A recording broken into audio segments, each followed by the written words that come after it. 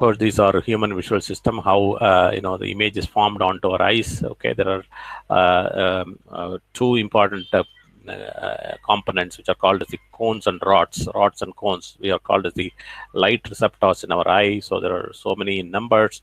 Now cones are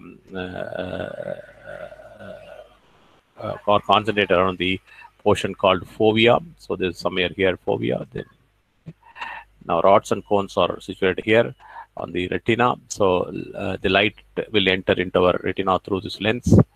Okay, so and then there is this portion is called as the fovea. Then either of these sides you have this light receptors. Okay, so which is sensitive to low inhibition. Okay, once this is sensitive to what is called color.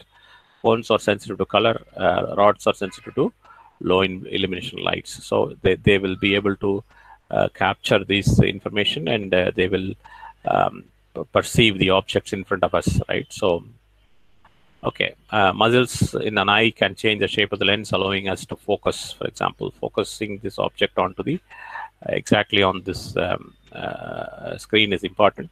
So we need to an image focused onto retina, exciting rods and cones and send signals to the brain. So this is essentially what is called as the pinhole camera.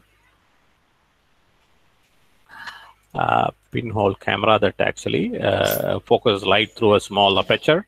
And then this through this so the size of the aperture is responsible for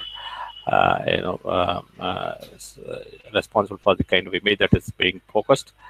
Okay, so I'm not getting into all these details.